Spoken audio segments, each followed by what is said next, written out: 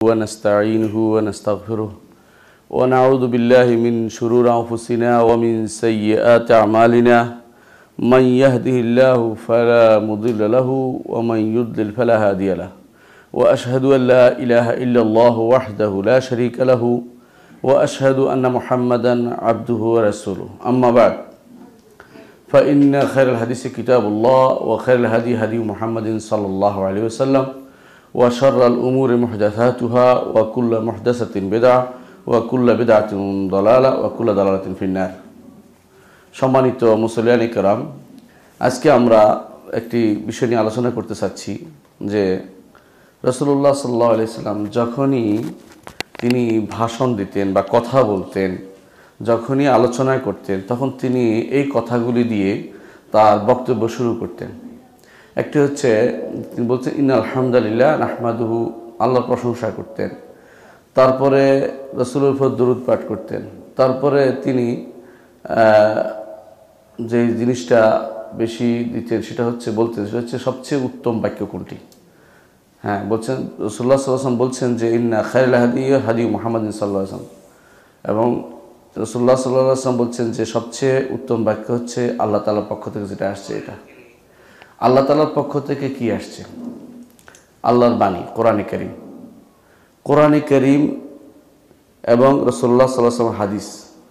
কোরআনে কারীম এবং রাসূলুল্লাহ সাল্লাল্লাহু আলাইহি ওয়াসাল্লাম আদর্শ, এই দুইটাকে রাসূলুল্লাহ সাল্লাল্লাহু আলাইহি ওয়াসাল্লাম বারবার স্মরণ করে দিতেন। প্রত্যেকটি মজলিসে যখনই বসতেন তখনই স্মরণ করে দিতেন যে এই দুইটা জিনিস হচ্ছে উত্তম বাক্য এবং দুইটা হচ্ছে উত্তম আদর্শ। এই দুইটা উত্তম বাক্য এবং উত্তম আদর্শ।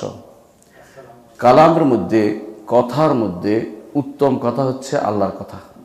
আল্লাহ তাআলা কোরআনে কারীম বলেছেন ওয়ামান আসদাকু মিনাল্লাহি কিলা, আল্লাহর চেয়ে সত্য কথা আর কেউ নেই। আল্লাহ তাআলা আবার বলছেন ওয়ামান আসদাকু মিনাল্লাহি হাদিসা, আল্লাহর চেয়ে উত্তম কথা, বিশুদ্ধ কথা, সত্য কথক আর কেউ নেই। আল্লাহ তাআলা কোরআনে কারীমে এটা বলার কারণ কি? আল্লাহর বাণী এটা হচ্ছে সত্য। আল্লাহ তিনি সত্য। রাসূলুল্লাহ সাল্লাল্লাহু আলাইহি ওয়াসাল্লাম যখন রাতের সালাতে দাঁড়ানোর আগে ওযু করতেন তখন একটা দোয়া পড়তেন। দোয়ার মধ্যে বলতেন আল্লাহুম্মা, হে আল্লাহ, ইন্না কাওলাকা হাক্কুন, তোমার কথা হক, ওয়াদাকা হাক্কুন, তোমার ওয়াদা হক। এভাবে রাসূলুল্লাহ সাল্লাল্লাহু আলাইহি ওয়াসাল্লাম অনেকগুলো হকের কথা বলতেন যেগুলো সবই সত্য। হকটা কি জিনিস? সত্য। হক হচ্ছে যেটা সংবাদ দিবে এটা সত্য সংবাদ, আর যেটা বিধান দিবে এটা ইনসাফপূর্ণ বিধান, এটা হচ্ছে হক। কোরআনে কারীমে যেখানে পাবেন হক বিল হক, এর অর্থ যদি সেটা যদি কোনো বিধান হয় তাহলে ইনসাফপূর্ণ বিধান, আর সেটা যদি কোনো কাহিনী হয় বা ঘটনা হয় তাহলে সবচেয়ে সত্য কথা হচ্ছেন আল্লাহ তাআলা। কারণ কেউ যখন ছিল না ছিল কি আল্লাহ তাআলা, কোনো সন্দেহ নেই। তিনি হুয়াল আউয়ালু ওয়াল আখির ওয়াল যাহির ওয়াল বাতিন, তিনি প্রথম এবং তিনি শেষ। তিনি হুয়াল যাহিরু, তিনি সর্বোপরে, ওয়াল বাতিন, সবচেয়ে নিকটে। আমাদের দেশের ভাষা অনেকে অনুবাদ করে তিনি প্রকাশ্য, তিনি গোপন। অনুবাদটা শুদ্ধ না।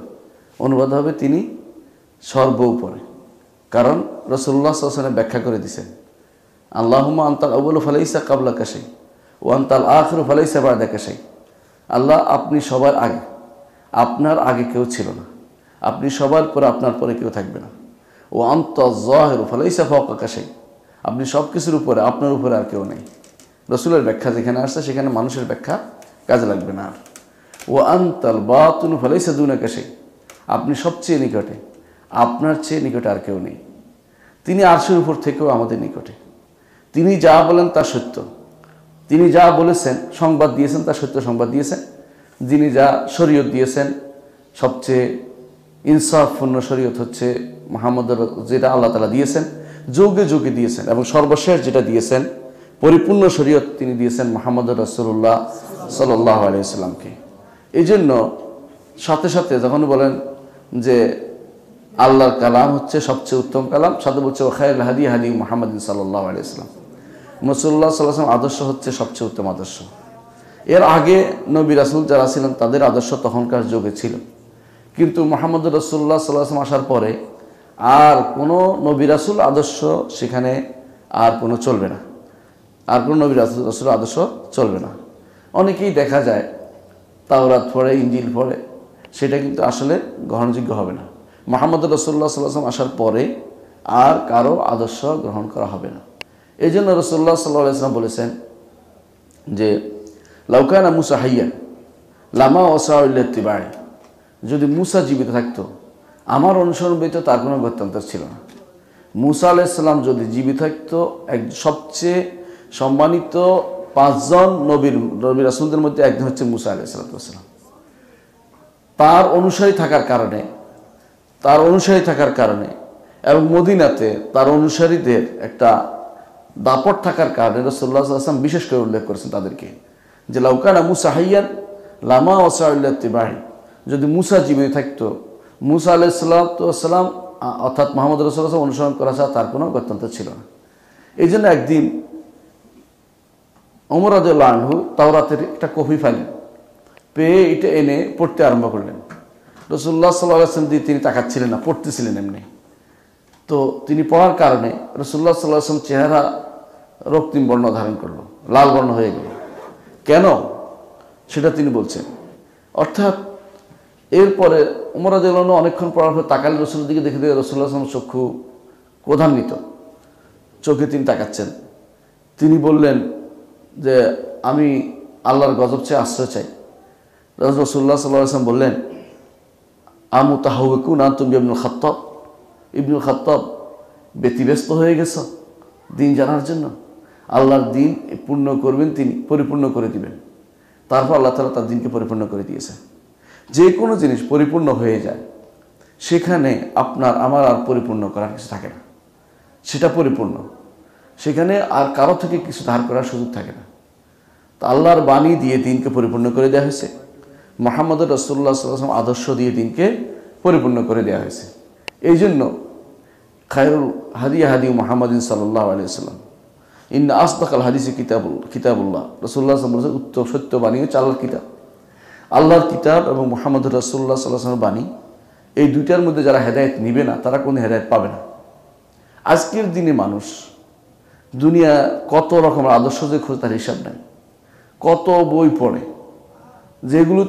যেগুলো হেদায়েত থেকে অনেক দূরে রাখে মানুষদেরকে, এবং এমন সাবজেক্ট পড়ে যে সাবজেক্টগুলো কখনো তাদেরকে দিনের দিশা দিবে না। বিশ্বাস করেন যে সমস্ত সাবজেক্টের নাম দর্শন আছে, ও দর্শন তো আসলে আল্লাহ এবং রাসূলের বিরোধী, পরিপূর্ণ বিরোধী কথাবার্তা। দর্শনের মধ্যে দিনের সম্পূর্ণ দিন বিরোধী। মুহাম্মদ রাসূলুল্লাহ সাল্লাল্লাহু আলাইহি ওয়াসাল্লামের সরাসরি বিরোধী কারা জানেন? নবীদের সরাসরি বিরোধী কারা? নবীদের সরাসরি বিরোধী হচ্ছে দার্শনিকরা নবীদের সরাসরি বিরোধী। দার্শনিকরা কখনো নবীর দিনকে মেনে নিতে পারে না, তারা দর্শন শাস্ত্রকে সব কিছুর উপর প্রাধান্য দেয়। তো এই জন্য সবচেয়ে বড় শত্রু হচ্ছে দর্শনশাস্ত্র ইসলামের। কারণ কি জানেন? ইসলাম হচ্ছে না দেখে আল্লাহকে দেখছি নাকি? দেখি নাই। মালাইকাদের দেখেছি? দেখি নাই। কিতাব নাজিল হতে দেখেছি? দেখি নাই। রাসূলদের কাউকে দেখেছি? দেখি নাই। কবরের আযাব দেখেছি? দেখি নাই। হাসরের মাঠের জিনিস দেখেছি? দেখি নাই। এত কিছু না দেখার পরেও এর উপরে ঈমান আনা, এটা নাম হচ্ছে ঈমান বিল গায়ব। আর দার্শনিকদের কথা হলো যা দেখি না তা মানি না।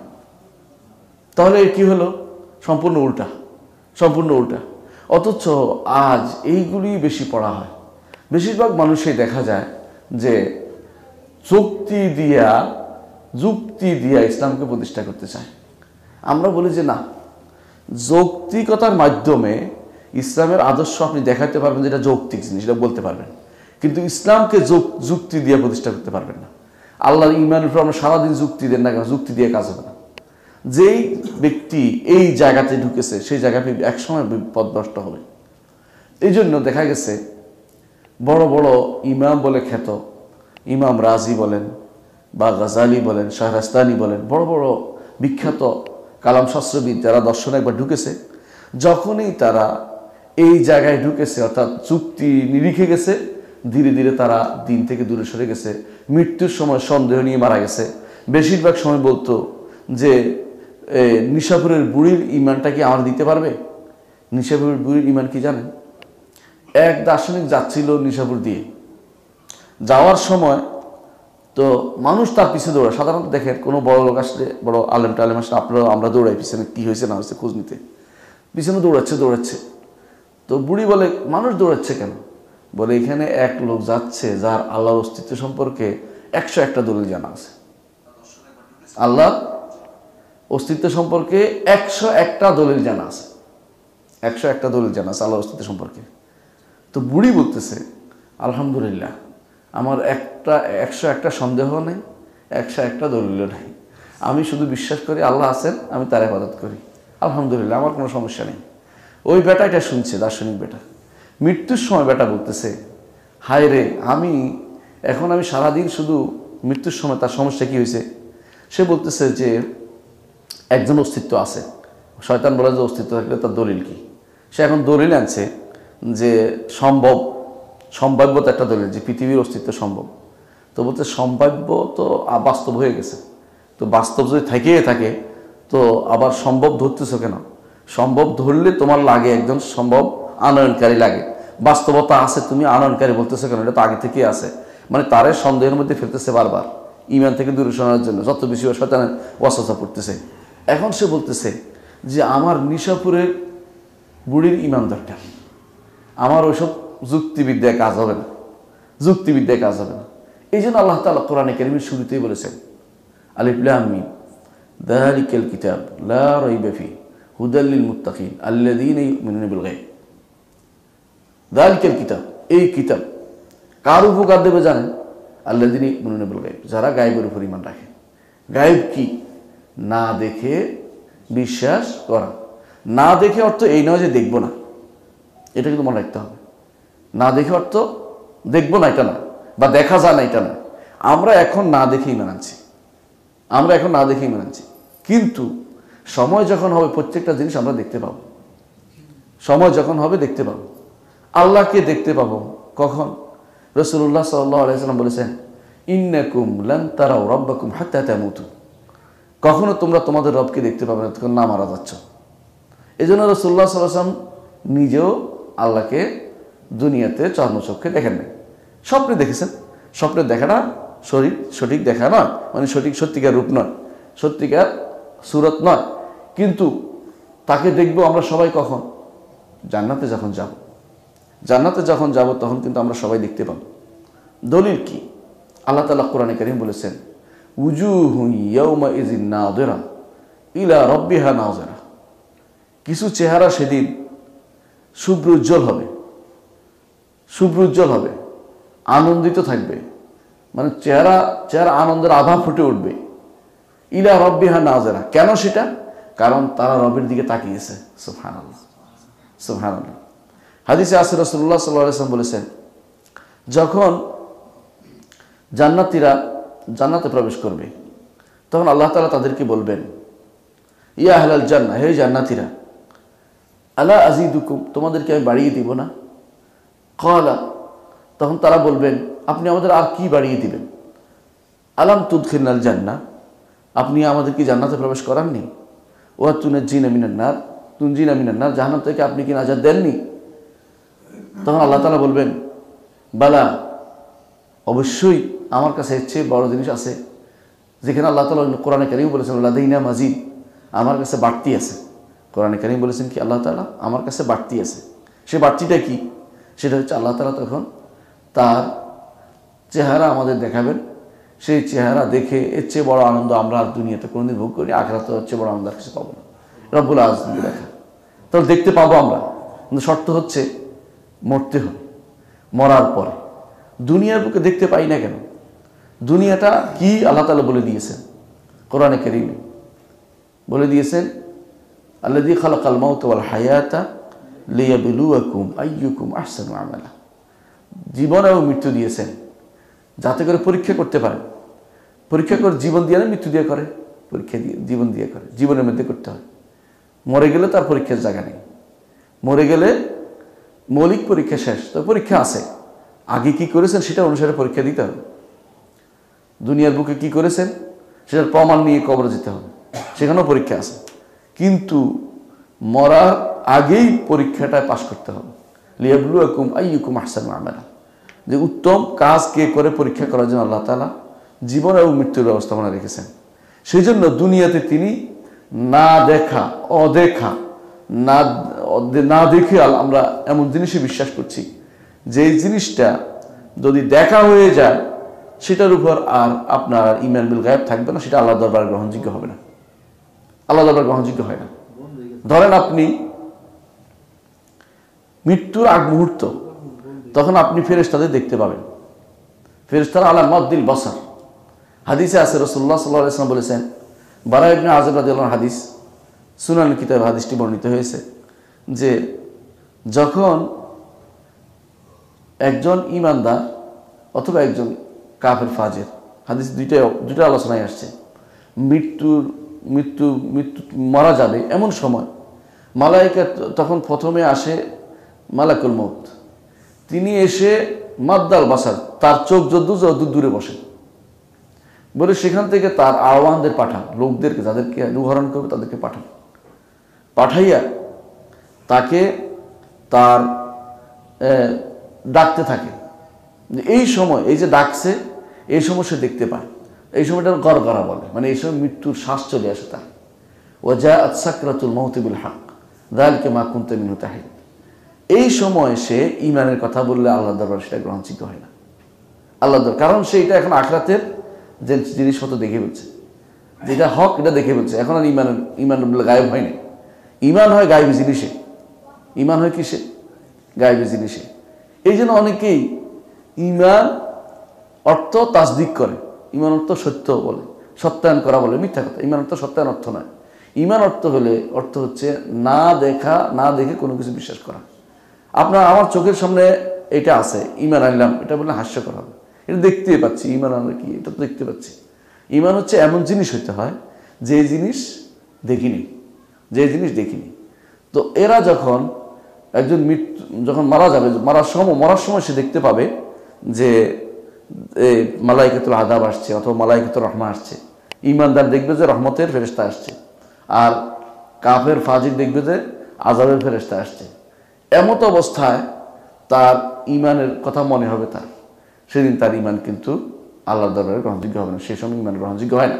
এই জন্য রাসূলুল্লাহ সাল্লাল্লাহু আলাইহি ওয়াসাল্লাম বলেছেন যে ইন্নাল্লাহা ইয়াকবালু তাওবাতা মিন ইবাদি মা লাম ইউগাররির, আল্লাহ তাআলা তার বান্দার থেকে তওবা কবুল করেন যতক্ষণ পর্যন্ত গড়গড়ার শব্দ না আসে, অর্থাৎ মৃত্যুর মুহূর্ত না চলে আসবে, ততক্ষণ পর্যন্ত আল্লাহ তাআলা তার তওবা কবুল করেন।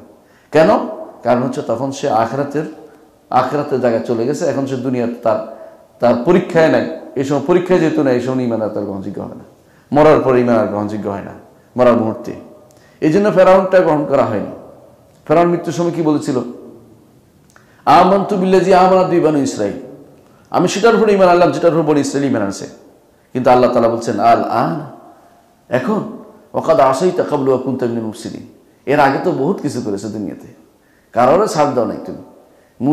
মুসার কওমকে, ঈমানদারদেরকে যত রকমের কষ্ট দেওয়া তা দিয়েছে। আজও অনেক মানুষ দেখবেন মরার সময় শুধু তো তার ঈমানের কথা মনে হয়, হুজুর ডাকার কথা মনে হয়, অনেক কিছু মনে হয়, কিন্তু এর আগ পর্যন্ত তার খবর থাকে না। এই সময় ঈমান আল্লাহ দরবারে গ্রহণযোগ্য হয় না। আরেকটা সময় ঈমান গ্রহণযোগ্য হবে না, যখন পশ্চিম দিগন্ত সূর্য উঠবে। আল্লাহ তাআলা কোরআনে কারীম বলেছেন ইয়াউমা ইয়াতি বা'দু আয়াতি রাব্বিক লা ইয়ানফাউ নাফসান ঈমানুহা লাম তাকুন আমানাত মিন ক্বাবলু ওয়া কাসাওয়াত ফি ঈমানিহা খায়রা, যেদিন আল্লাহর কোন নিদর্শন এসে যাবে, সেদিন ওই সমস্ত কারো ঈমান গ্রহণ করা হবে না যারা এর আগে ঈমান আনেনি। পশ্চিম দিকে সূর্য উঠলে এরপর কারো ঈমান গ্রহণ করা হবে না, কেন ঈমান গ্রহণ করা হবে না? কারণ পশ্চিম দিকে সূর্য ওঠার পর মানুষ বুঝবে যে এটা কেউ না কেউ নিয়ন্ত্রণ করছে, পৃথিবী ধ্বংস হতে চলেছে, এখন আর তাকে আটকানো যাবে না। আপনারা জানেন যে পশ্চিম দিকে সূর্য ওঠার পরে একদিন হবে 1 বছর, একদিন হবে 1 মাস, একদিন হবে 1 সপ্তাহ, এরপর আবার কিন্তু সূর্য আগের জায়গায় ফিরে যাবে। সাহাবায়ে কেরাম অন্য সব বাদ দিয়ে সালাতকে এত ভালোবাসতেন সাহাবারা বলে বসে, ইয়া রাসূলুল্লাহ, যে 1 বছর হবে একদিনে, সেখানে কি আমরা একদিনের সালাত আদায় করবো, 5 ওয়াক্ত সালাত আদায় করবো নাকি? রাসূলুল্লাহ সাল্লাল্লাহু আলাইহি ওয়াসাল্লাম বললেন যে না, উকদুরু লাহু কদরা, পরিমাণ মতো হিসাব করে সালাত আদায় করতে হবে তোমাদেরকে। 1 বছরে 5 ওয়াক্ত না, 1 বছরে টাইম হিসাব করে তোমাদেরকে সালাত আদায় করতে হবে। এটা রাসূলুল্লাহ সাল্লাল্লাহু আলাইহি ওয়াসাল্লাম বলে দিন। এর অর্থ হচ্ছে যে ওই সময়, অর্থাৎ পশ্চিম দিকে সূর্য উঠলে যদি কেউ জীবিত থাকে, এর আগে ঈমান আনলে ঈমান বিল গায়েব হয়েছে, আর যখন এর পরে আনবে ঈমান বিল গায়েব আর থাকেনি, এই জন্য তার ঈমান গ্রহণযোগ্য হবে না। এই জন্য কবরে গেলে বলবে, অথবা হাসরের মাঠে বলবে কি, জাহান্নামে গেলে বলবে রব্বির জিউন, আল্লাহ আমাকে ফেরত দাও, রব্বির জিউন, ফেরত দাও, লাআল্লি আ'মালু সালিহান ফীমা তারাকত, যাতে করে আমি কিছু আমল সালেহ করতে পারি, যা ছেড়ে আসছে এটা দিই। কাল্লা, আল্লাহ বলছে কাল্লা, কখনো নয়, কখনো না, তোমাদেরকে ফেরত দেওয়া হবে না। ইন্নাহা কালিমাতুন হুয়া কাইলুহা, এটা একটি কথা, তারা বলবে, এটা কাফেররা এটা বলবেই, বলছে আবার যদি দেওয়া হয় আবার তারা তাদের এই উল্টাপাল্টাই করবে। এর অর্থ হচ্ছে তাদের স্বভাবটা ঠিক হয়নি, ঈমানের জন্য তাদের মনটা প্রস্তুত হয়নি। আমরা যেটা বলছিলাম সেটা হচ্ছে আল্লাহ তাআলার বাণী হচ্ছে সবচেয়ে উত্তম বাণী, আর রাসূলুল্লাহ সাল্লাল্লাহু আলাইহি ওয়াসাল্লামের আদর্শ হচ্ছে সবচেয়ে উত্তম আদর্শ। এই দুইটা কোথায় পাওয়া যায়? একটি হচ্ছে কোরআনে কারীম, একটি হচ্ছে রাসূলুল্লাহ সাল্লাল্লাহু আলাইহি ওয়াসাল্লাম হাদিসে। হাদিসগুলোতে, সহিহ হাদিসগুলোতে আদর্শগুলি আছে, আর কোরআনে কারীমে আল্লাহর বাণী। এবং সেখান থেকে যত মানুষ এই পর্যন্ত আমি দেখেছি, সুবহানাল্লাহ, এক একজনে এক এক দিকে তাকিয়ে এক একভাবে হেদায়েত নিচ্ছে। কোরআনে কারীমের হেদায়েত কোনোভাবেই বন্ধ হচ্ছে না, বন্ধ করার কোনো সুযোগ নেই, কেউ চেষ্টা করলেও বন্ধ করতে পারবে না, কারণ আল্লাহ এটা হুদাল লিন্নাস বানাইছেন, মানুষের হেদায়েতের জন্য তিনি দিয়েছেন। এই জন্য কোরআনে কারীম হচ্ছে ইন্না আসদাকুল হাদিসে কিতাবুল্লাহ, উৎসর্গ সবচেয়ে সত্য জিনিস হচ্ছে আল্লাহর কিতাব। এবং এই আল্লাহর কিতাবকে যারা পড়বে, রাসূলুল্লাহ সাল্লাল্লাহু আলাইহি ওয়াসাল্লাম তিনি বলেছেন, তার সাহাবী বলছেন, রাসূলুল্লাহ সাল্লাল্লাহু আলাইহি ওয়াসাল্লাম আব্দুল্লাহ ইবনে আব্বাস রাদিয়াল্লাহু আনহু, যে লা ইয়াদুল্লু ফিদ দুনিয়া ওয়ালা ইয়াশকা ফিল আখিরাহ, দুনিয়াতে কখনো পথভ্রষ্ট হবে না, আখিরাতে হতভাগা হবে না। দুনিয়াতে পথভ্রষ্ট হবে না, আখিরাতে হতভাগা হবে না। কোথায় পাইছে? কোরআনে কারীমের একটি আয়াত থেকে তিনি সেটা নিয়েছেন। সেটা কি? লা ইয়াদুল্লু ওয়ালা ইয়াশকা, যে ব্যক্তি কোরআন অনুসরণ করবে, কোরআন অনুসারে জীবন গঠন করবে, কোরআন পড়বে, কোরআন থেকে হেদায়েত নিতে চেষ্টা করবে, সে কখনো দুনিয়াতে পথভ্রষ্ট হবে না আর আখিরাতে হতভাগা হবে না। পথভ্রষ্ট তো কি? পথ হারা, অর্থাৎ সে আল্লাহর পথে চলতে পারবে, আল্লাহর পথে চলতে পারবে, যেই পথ হারানোর কারণে দুনিয়াতে আসতে হয়েছে, যেই পথ হারানোর কারণে দুনিয়াতে আসতে হয়েছে, দুনিয়া থেকে আবার সেই পথটা খুঁজে নিতে হবে। যেই পথটা আমি হারিয়ে ফেলেছি, আমি আপনি জান্নাতের বাসিন্দা হওয়ার কথা, তাই না? দুনিয়াতে আসছি কেন? পথ হারাইছি বলেই। হ্যাঁ, আল্লাহ তাআলা বলে দিয়েছেন যে আদম আলাইহিস সালাতু ওয়াস সালামকে, যে আদম পথ হারিয়ে ফেলেছে, অর্থাৎ পথটা সোজা পথটা নেয়নি, কিন্তু আল্লাহ তাআলা তাকে হেদায়েত দিয়ে আবার তাকে তওবা কবুল করে নিয়েছেন। কিন্তু আল্লাহ তাআলা বলছেন যে দুনিয়াতে পরীক্ষা দিয়ে আসতে হবে তোমার এবং তোমার সন্তানদেরকে। সেই পরীক্ষার জন্য দুনিয়াতে এসে উপস্থিত হয়েছি আমরা সবাই। এই পরীক্ষায় টিকতে হবে, যদি আল্লাহর রজ্জু ধরতে পারি, আবার যদি আল্লাহটা ধরতে পারি, ঠিকই আল্লাহর কাছে যেতে পারবো। আর যদি আল্লাহর রজ্জু ধরতে না পারি, তাহলে শয়তানের রজ্জু ধরবো, আল্লাহ তাআলার জান্নাতে যাওয়ার সুযোগ থাকবে না, যে জান্নাতে আমরা গিয়েছিলাম, যে জান্নাতে আমরা যেতে চাচ্ছি। তাহলে আল্লাহর রজ্জু দেখেন, এই জন্য আল্লাহ তাআলা বারবার কোরআনে কারীমে তার হাবল ধরতে বলেছে, ওয়াতাসিমু বিহাবলিল্লাহ, আল্লাহর হাবল, আল্লাহর রশি ধরতে বলেছে, যেটা সেটা ধরতে পারে নাই। অনেক মানুষ দেখবেন আজ ঐক্যের ওয়াজ করতেছে, ঐক্য বুঝেন, একসাথ হওয়ার জন্য। সব দুনিয়া একসাথ আল্লাহ বলে নাই, কিন্তু কোথাও রাসূলুল্লাহ সাল্লাল্লাহু আলাইহি ওয়াসাল্লাম বলে নাই। সবাই আল্লাহ তাআলা কি বলেছে? ওয়াতাসিমু বিহাবলিল্লাহি জামিআন, সবাই মিলে আল্লাহর রশি ধরতে বলছে। সবাই যদি কোনো আমরা আল্লাহর রশি ধরি, তাহলে ঐক্য হবে। হ্যাঁ, ঐক্য ডাক দিলে হয় না। 2-4 জন বসে বসে সারাক্ষণ কেউ ঐক্য করে ডাক দিলেন, অমুকের ডেকে আনলেন, অমুকের ডেকে আনলেন, আমরা একসাথ হই, ওসব কাজ হবে না। ঐক্য হবে কেমনে জানেন? যদি সবাই মিলে একমুখী হই, সবাই মিলে যদি বলি যে খিলগাঁও ত্রিমোহনী মসজিদে আসো, জায়গা একটা, তাহলে এটা হবে। এখন তো আমরা ঐক্যের ডাক দিই আর বলি যে যেমনি ইচ্ছে এমনি যাও, ঐক্য হবে কোনোদিন একসাথ হবে না। কোনোদিন একসাথ হতে হলে অবশ্যই দুইটা জিনিসের মধ্যে হতে হবে। একটা হচ্ছে আল্লাহর কিতাব এবং রাসূলুল্লাহ সাল্লাল্লাহু আলাইহি ওয়াসাল্লামের সুন্নাহ, যেটা রাসূলুল্লাহ সাল্লাল্লাহু আলাইহি ওয়াসাল্লাম বলে দিয়েছেন। মুয়াত্তা মালিকের হাদিসে আসছে, বাইহাকিতে আসছে হাদিসটি। রাসূলুল্লাহ সাল্লাল্লাহু আলাইহি ওয়াসাল্লাম বলেছেন, তারাকতু ফিকুম আমরাইনি মা ইন তামাসসাকতুম বিহিমা লান তাদুল্লু বাদি কিতাবাল্লাহি ওয়া সুন্নাত রাসূলিহি সাল্লাল্লাহু আলাইহি ওয়াসাল্লাম। রাসূলুল্লাহ সাল্লাল্লাহু আলাইহি ওয়াসাল্লাম বলেছেন, এর অর্থ হচ্ছে যে ঐক্য আপনার ডাকার বিষয় না, আহ্বানের বিষয় না। ঐক্য করবেন যে আসেন আমরা সবাই মিলে কোরআন ও সুন্নাহকে আঁকড়ে ধরি। যারাই কোরআন সুন্নাহকে আঁকড়ে ধরবে তারাই মনের দিক থেকে এক হয়ে যাবে, মনের দিয়ে এক হয়ে যাবে। হ্যাঁ, দুনিয়ার স্বার্থের কারণে, দুনিয়ার স্বার্থ কি জানেন? কেউ নেতৃত্ব চায়, কেউ কর্তৃত্ব চায়, কেউ কর্তৃত্ব চায়, কেউ নেতৃত্ব চায়, বুঝতে পারছেন? এই কারণে পথপার্থক্য হবে, কিন্তু মৌলিকভাবে তারা কেউ একে অপরকে কাফের বলবে না।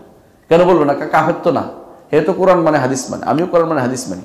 কিন্তু এর বাইরে যারা যাবে ওদেরকে নেতৃত্ব আর কর্তৃত্ব ছাড়াও ওদেরকে এক করতে পারবেন না আপনি কোনোদিনই, এর উদ্দেশ্য তো ভিন্ন। এই জন্য দেখেন, যারা কোরআনে কারীম মানে হাদিস মানে না একটা গোষ্ঠী এখন আছে, আছে কিনা? কি বলে ওদেরকে?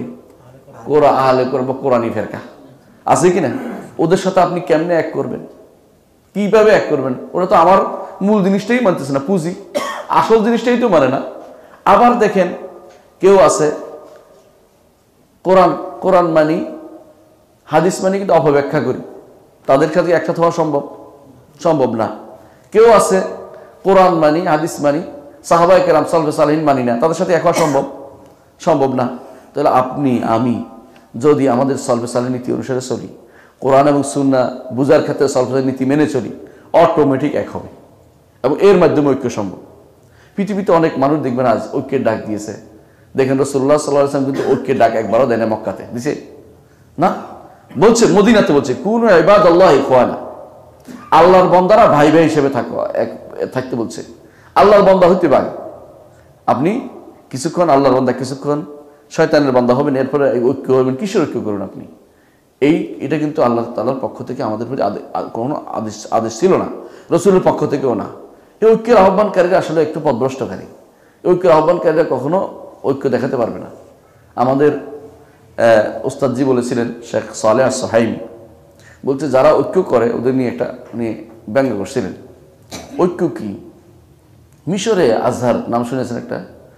আজহারে একবার একটা বিরাট প্রকল্প নিল, কি যে আমরা শিয়া সুন্নি ঐক্য করে ফেলবো। মানে একটা কিছু মানুষ আর কি, হ্যাঁ, অতি উৎসাহী আর কি, শিয়া সুন্নি ঐক্য করে ফেলবে। তো বলল, ঠিক আছে, ঐক্য কোন কোন জায়গায় করতে হবে নির্ধারণ করে ফেলো, কোন কোন জায়গায় করতে হবে নির্ধারণ করে ফেলো। তো ঠিক আছে, সালাতের মধ্যে আগে শুরু হোক। আকীদা যাচ্ছে না ওরা, মানে ভুল কোথায় দেখেন, নিচের দিকে চলে গেছে একবারে। আচ্ছা, সালাতের মধ্যে সালাত করতে যাচ্ছে, রওনা হয়েছে, এখন সালাত পড়বে। এখন একজন বলতেছে, কিভাবে ওর পিছনে সালাত পড়বে? ও তো ওযু করে নেই। বুঝছেন কিনা? কারণ শিয়া কখনো পা ধোয় না, কোনো শিয়া পা ধোয় না, কখনো না। এমন কি মোজা থাকলেও শিয়া কি করে জানেন?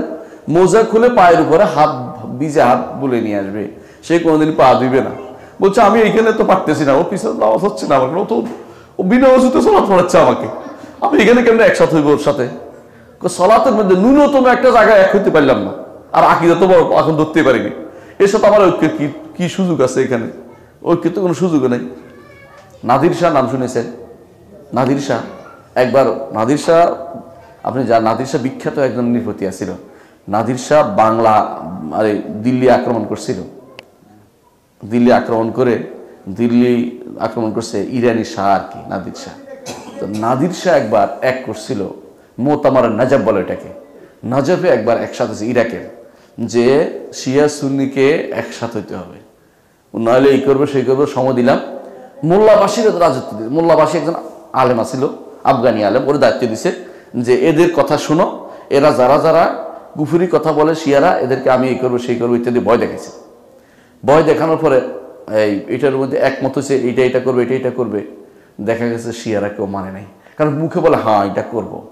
কারণ কি জানেন, শিয়াদের বড় সমস্যা হচ্ছে তারা আপনাকে যদি একটা ধোঁকা দিতে পারে না, তো একবার ধোঁকা দিলে হুসাইনের সাথে মুসাফা করা সব, দ্বিতীয়বার ধোঁকা দিলে আলীর সাথে মুসাফা করা সব, তৃতীয়বার ধোঁকা দিলে মুহাম্মদুর রাসূলুল্লাহ সাল্লাল্লাহু আলাইহি ওয়াসাল্লামের সাথে মুসাফা করা সব। আমরা জানি না মুসাফার কি সওয়াব আছে এখানে, কিন্তু এইরকম যদি অবস্থা হয় সেটা সওয়াব হয়। তাহলে সে আপনাকে ধোঁকা দিবে না কেন? তার সাথে আপনি কিভাবে ঐক্য করবেন? আপনার ভাই ভাই মিল আছে ঘরের মধ্যে, ধরেন আপনার ভাই যদি আপনি যদি শিওর জানেন যে আমি যদি তার সাথে হাত লাগাই সে ছুরি ঢুকিয়ে দিবে হাতের ভিতরে, আপনি কি হাত লাগাবেন? সেখানে আপনি কিসের ঐক্য করতে চাচ্ছেন? আজ অনেক মানুষ আছে যারা আকীদার বিষয়টি গুরুত্ব না দিয়ে মনে করে এমনি সেমনি কোনো রকমে কিছুটা ঐক্য করে ফেললেন না। মুহাম্মদুর রাসূলুল্লাহ সাল্লাল্লাহু আলাইহি ওয়াসাল্লাম এই ঐক্য চাননি, এই ঐক্য চাননি মুহাম্মদুর রাসূলুল্লাহ সাল্লাল্লাহু আলাইহি ওয়াসাল্লাম। তিনি কি করেছেন? মক্কাতে যখন ছিলেন তাকে কত রকমের অফার দেওয়া হয়েছে মনে আছে? কি অফার দিছে? রাজত্ব চাইলে দিব বলছেন, নারী চাইলে দিব, কি সম্পদ চাইলে দিব। রাসূল কি নিয়েছেন? কি বলেছেন? একটি কালেমা চাই, শাহাদাতু আল্লা ইলাহা ইল্লাল্লাহ ওয়া আন্না মুহাম্মাদুর রাসূলুল্লাহ।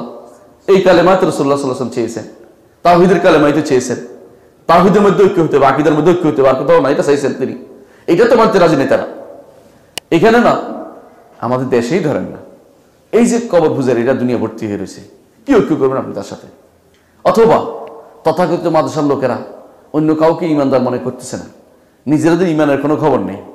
তারা অনেকেই আছে আল্লাহ সব জায়গায় বিশ্বাস করতেছে। এই মানুষগুলোর সাথে আপনার কিভাবে ঐক্য হবে? আমরা যেখানে মনে করি যে আরশের উপর আল্লাহ তাআলা আছেন বিশ্বাস না করলে, আল্লাহ সব জায়গায় আছে বিশ্বাস করলে কুফরি, তার সাথে আপনি কিভাবে ঐক্য করবেন? ঐক্যের জায়গাটাই তো আমার কাদা ছোড়া বাদ পড়ে গেল। সেখানে ঐক্যের জায়গা কই? ঐক্যের জায়গা আছে, তারা দাওয়াত দেন যে এটাই বিশ্বাস করো।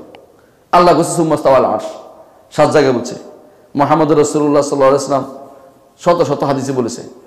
আমাদের এক বন্ধু আব্দুল্লাহ মাহমুদ আলহামদুলিল্লাহ কিতাবুল আরশ নামে একটা বই বের করেছে, প্রত্যেকে ঘরে রাখবেন একটা বই, দেখবেন রাসূলুল্লাহ সাল্লাল্লাহু আলাইহি ওয়াসাল্লাম ঈমানের পরীক্ষা করতেন এটা দিয়ে। এক মেয়েকে জিজ্ঞাসা করছে রাসূলুল্লাহ সাল্লাল্লাহু আলাইহি ওয়াসাল্লাম, কেন এক লোকের একটা কাফফারা দেওয়া দরকার ছিল। আর কাফফারার ক্ষেত্রে প্রথম চয়েস হচ্ছে দাস মুক্তি করা। দাস মুক্তির এই চয়েসে, কাফফারার ক্ষেত্রে দাস মুক্তির এই চয়েসে তিনি একজনকে নিয়ে আসছেন, মেয়েকে, যে একে আমি মুক্ত করতে চাই। তো এখানে ইমানদার দাস মুক্ত করতে হয়। রাসূলুল্লাহ সাল্লাল্লাহু আলাইহি ওয়াসাল্লাম বললেন যে আইনাল্লাহ, পরীক্ষা করছে ইমান আছে কিনা। বলছে ফিসামা, অর্থাৎ অলু, উপরে আল্লাহ। রাসূলুল্লাহ সাল্লাল্লাহু আলাইহি ওয়াসাল্লাম কি বলছেন? আতে খাফাইনা মুমিনা, এর আজাদ করে দাও, আরে আজাদ করে দাও, ইমানদার। পরীক্ষা একটা শব্দ দিয়ে করেছে। আল্লাহ কোথায়? আরশের উপরে। এই পরীক্ষা দিয়ে করেছে। আর আমরা এখন আইন আল্লাহ জিজ্ঞাসা করি নাকি কুফরি? নাউযুবিল্লাহ, এটাকে জিজ্ঞাসা করা যাবে না। যেখানে মুহাম্মদুর রাসূলুল্লাহ সাল্লাল্লাহু আলাইহি ওয়াসাল্লাম জিজ্ঞাসা করেছেন, সেখানে আপনার জিজ্ঞাসা করা দোষণীয়। কিভাবে আপনি ঐক্য করবেন এদের সাথে? কিভাবে আপনি কবর পূজারীদের ঐক্য হবে?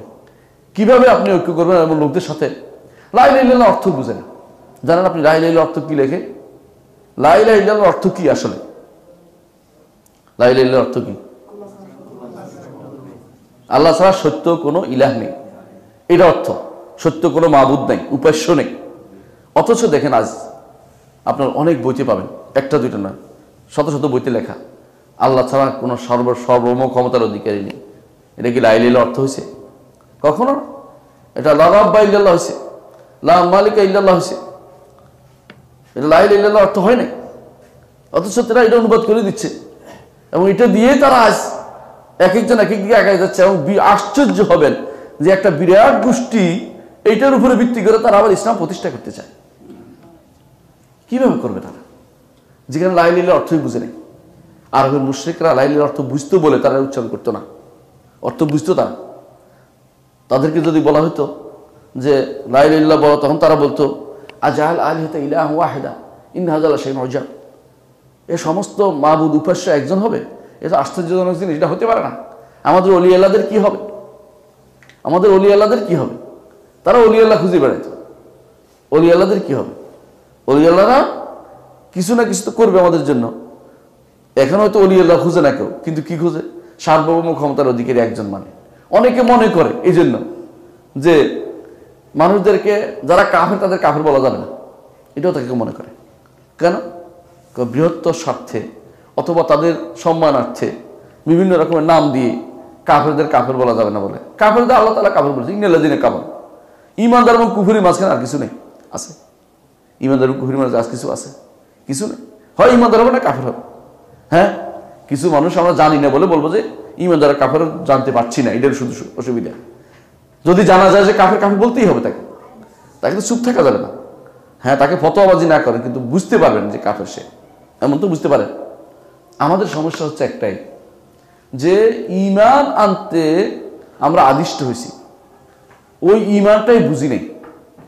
আমরা অনেকেই এমনভাবে জন্মগ্রহণ করেছি, এমনভাবে দুনিয়াতে লেখাপড়া করেছি, এমনভাবে আমরা আমাদের শিক্ষা জীবন কাটিয়েছি, আমরা অনেক কিছুই যে আল্লাহ তাআলার যে ঈমান আনার জন্য আদেশ দিয়েছে সেই ঈমানটা বুঝি নেই। এই জন্য আমাদের সমস্যা হয়েছে। এই জন্য এই আমাদের বেশি দরকার তাওহীদের বাণী প্রচার করা, ঈমানের জিনিসগুলি প্রচার করা, ঈমানিয়াতগুলি প্রচার করা, যে কোন জিনিস করলে ঈমান থাকবে না এটা আগে প্রচার করা। এটার মাধ্যমে ইসলাম প্রতিষ্ঠা হবে, এটার মাধ্যমে ঐক্য হবে। এখানে যারা আসবে কম হোক এরা জমা, এই কম হোক তারা জমা। সলফে সালেহীন এই জন্য সবসময় বলতেন যে লা ইয়াগুররান্নাকা কাসরাতুল হালিকিন, যারা ধ্বংসপ্রাপ্ত হবে তারা বেশি হলে তোমাকে যেন এটা কোনো ধোকায় না ফেলে। আজকাল অনেক ধোকায় ফেলে কি জানেন? অনেক মানুষ হয়েছে, কোটি কোটি লক্ষ লক্ষ, হ্যাঁ, এটা দিয়ে ধোকা খায়। এটা ধোকার জিনিস, বিশ্বাস করেন ধোকার জিনিস। আমি কারো বিরোধিতা করছি না, আল্লাহ তাআলা হেদায়েত নসিব করে সবাইকে, এটা বলছি, কিন্তু এটা ধোকার জিনিস। কিন্তু বরং চিন্তা করে দেখুন, আল্লাহ তাআলা কোরআনে কারীম বারবার বলেছেন কালিলুম মিন ইবাদিয়াশ শাকুর, আমার শুকরগুজার বান্দারা খুব কমই হয়ে থাকে। এবং ইতিহাসে এটা প্রমাণিত, যুগ যুগেই যারা সত্যিকারের মানুষ ছিল তারা কমই ছিল। রাসূলুল্লাহ সাল্লাল্লাহু আলাইহি ওয়াসাল্লাম এদের নাম দিয়েছে তয়েফা, লা ইয়াজালু তয়েফাতুন মিন উম্মতি, লা তাজালু তয়েফাতুন মিন উম্মতি যাহিরিন আল হক, আমার উম্মতের মধ্যে প্রকাশিত একটি হক থাকবে, তার হকের উপর থাকবে একটি উম্মত। তয়েফা বলছে, তয়েফা হলো বিরাট গোষ্ঠীর একটা অংশ। তাই হয়েছে। এখনো আপনি যদি দেখেন বাংলাদেশের জনসংখ্যা কত কোটি? 20 কোটি প্রায়, তাই না? 20 কোটির মধ্যে কি আপনি 1 কোটি বার করতে পারবেন যারা সহিহ আকীদা আছে? কঠিন, 1 কোটি পারবেন না, 1 কোটি বের করা কঠিন। যদিও আমরা আছে, নাম ডাকে অনেকেই আছে, কিন্তু বাস্তবতায় খুব কম। যারা অনেকে আছে কিন্তু আকীদা সম্পর্কে কোনো জ্ঞানই রাখে না। কিন্তু আকীদা তো জ্ঞানটা প্রথম, এটা জানতেই হবে। আকীদার জ্ঞানটা এমন জ্ঞান যেখানে কোনো ছাড় নেই। এটার নাম হচ্ছে, আকীদার জ্ঞানটা হচ্ছে ফরজে আইন, অন্যান্য জ্ঞান হচ্ছে ফরজে কিফায়া। কিন্তু আকীদার মৌলিক জ্ঞান ফরজে আইন, ঈমানের আরকান এবং ইসলামের রোকন, এবং যে চাকরিটি আপনি করেন, যে কাজটা আপনি করেন, এই কাজটার হালাল হারাম, এইগুলি ফরজে আইন। অর্থাৎ আপনি আল্লাহ সম্পর্কে জানতে হবে, রাসূল মালাইকাদের সম্পর্কে জানতে হবে, কিতাব সম্পর্কে জানতে হবে, রাসূলদের সম্পর্কে জানতে হবে, আখিরাত সম্পর্কে জানতে হবে, তাকদীর সম্পর্কে জানতে হবে। আর 2টা কালেমা শাহাদাত, সালাত, যাকাত, সাওম, হজ, এগুলি সম্পর্কে আপনার জ্ঞান থাকতে হবে। এগুলি পরিপূর্ণ থাকতেই হবে আপনার। এর মধ্যে যদি আপনি কিছু জিনিস আছে আপনি মৌলিক ধারণা রাখলে চলবে। যেমন আপনার গরিব হন, যাকাতের মাসলা না জানলেও আপনার চলবে, কিন্তু বিশ্বাস করলেও যাকাত দিতে হবে। আপনি যদি গরিব হন, হজের মাসলা না জানলেও আপনার চলবে, কিন্তু হজ বিশ্বাস করতে হবে, হজ করতে হয় ধনীদের উপর। আপনি যদি কোনো সওমের আগে মারা যান তাহলে আপনার ওইটা লাগছে না, এর আগে আপনার জানেন যে সওম আসলে আমি পালন করব। কিন্তু সালাত এমন জিনিস যেটা আপনি ছাড় নেন, পড়তে হচ্ছে প্রতিদিন। সালাত হচ্ছে আপনার ঈমানের প্রমাণ, তাহলে ওইটা আপনার লাগবেই। একটা টিকলো এখানে, আরো কালিমা শাহাদাত 2টা টিকলো এখানে, আচ্ছা। কিন্তু আরকানুল ঈমানে যে 6টা আরকানুল ঈমান, তাই না? আল্লাহর ঈমান, রাসূলের ঈমান, 6টা ঈমান, 6টা আরকান। এই রকমের কোনো একটা যদি কোনো বাদ দেয়, সে কি ঈমানদার হবে? ঈমানদার হবে না। এর অর্থ হচ্ছে এটা কিন্তু জানতে হচ্ছে, তাকে জানতে হচ্ছে। এর মধ্যে প্রথম যেটা না জানলে নয়, সেটা হচ্ছে কি? আল্লাহর উপর ঈমান। আর আল্লাহর উপর ঈমানের প্রথম হচ্ছে আল্লাহ সম্পর্কে জানা, আল্লাহ কোথায় আছে এটা জানা। তাহলে সবকিছুর মূলে আল্লাহ। এই জায়গাটা যারা শুদ্ধ করতে পারে নাই, এই জায়গাটা যাদের মধ্যে এখন পর্যন্ত সমস্যা রয়েছে, ওদের সাথে আপনার ঐক্য হবে কি করে? ঐক্যকে ডাক দিলে হয়? আল্লাহর কিতাব এবং কোরআন সুন্নাহ অনুসারে ঐক্য হতে হবে। ঐক্যের মাপকাঠি হচ্ছে আল্লাহর কোরআন এবং রাসূলুল্লাহ সাল্লাল্লাহু আলাইহি ওয়াসাল্লামের হাদিস। এখানে আসুন। এখন দাবি করতে পারে অনেকেই যে আমরা তো কোরআন হাদিস মানি। আপনার কোরআন হাদিস মানি, সবাই বলে কোরআন হাদিস মানি, এবং সবাই কিন্তু ওয়াজ করতে বলে কোরআন হাদিসের কথাই বলে। কোরআন হাদিস মানার একটা মানদণ্ড আছে। কোরআন হাদিস মানার একটা মানদণ্ড আছে। সেটা হচ্ছে কোরআন হাদিস আমাকে মানতে হবে মুহাম্মদ রাসূলুল্লাহ সাল্লাল্লাহু আলাইহি ওয়াসাল্লামের সাহাবীরা যেই ভাবে মানতে বলছে সেভাবে মানতে হবে। আপনি কোরআন হাদিস আপনার মন মতো বুঝলে হবে না, আপনার মন মতো বুঝলে হবে না। দেখুন বেরলবি ফেরকার লোকেরা আছে না, বেরলবি শুনছেন না, নাম বলতে চাচ্ছি না, বুঝেন হয়তো, নাম সাধারণত বলি না, বলেই ফেললাম। বেরলবি ফেরকার লোকেরা তারা কোরআন মানে না, মানে হাদিস মানে কিনা, মানে। এইভাবে যারা যত দলগুলি বের হয়েছে সবগুলি পদভ্রষ্ট দলগুলি এখন দল নাম দেওয়া উচিত। দল মানে দল মানে পদভ্রষ্টতা, দলীয় সংকীর্ণতা ঊর্ধ্বে উঠে দিনকে প্রচার করতে হবে। সংঘবদ্ধ থাকার কোনো গুণা নেই, সমস্যা নেই, কিন্তু দলীয় ঐক্যময় হয়ে যায় যখন মানুষ একে অপরকে ঘৃণা করতে শিখে বিনা কারণে।